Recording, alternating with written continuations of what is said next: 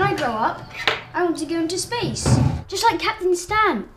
I'll have my very own spaceship, the HMS Baker, named after me. Your mum and dad would be so proud of you. Now come on, eat up.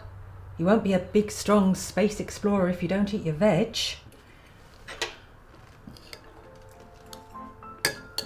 To become an astronaut, an applicant must fulfill several requirements. They must measure in between 150 and 180 centimetres in height.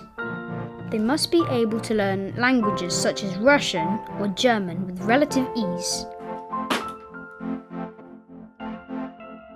They must also have 20/20 vision, with the ability to read letters from a distance of 3 meters. This is Storyball, an interactive smart toy that bridges between reality and imagination. With the ability to interpret body movement, it's made to make us active while having fun. Don't just stand there. Quick, run! It's like a computer game. Was it 6 nights? I heard Father put her against 7. She can join us on the battlefield, Father. We'll crush planets for the Empire, slaughter the Jedi, and Sith that... I'm so proud of you both. Doesn't matter if you are. Where's he taking her? Question the Emperor when you have something wise to say, otherwise he stops listening. That's just weakness. That's all you ever are, stupid and weak. Why don't you stop him? We don't have to stay. Leave then. I wonder where Isaac is at this very moment.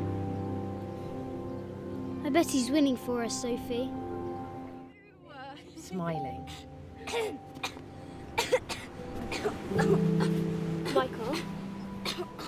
Michael. To leave this world is to go on your greatest adventure. That's what Mum used to say. Sophie, on my next adventure, I want to become an astronaut and explore the galaxies. Can't tonight. Dad's taking me online. The girls at school spent hours taking the pictures in the mirror. Do I gotta do the same? Oh boy! I'm confused, Pa. I don't know who half these people are. Okay, Dad. If you say so. I'm not good at that in real life. How do I do it online, Dad? Oh, son. Goodbye.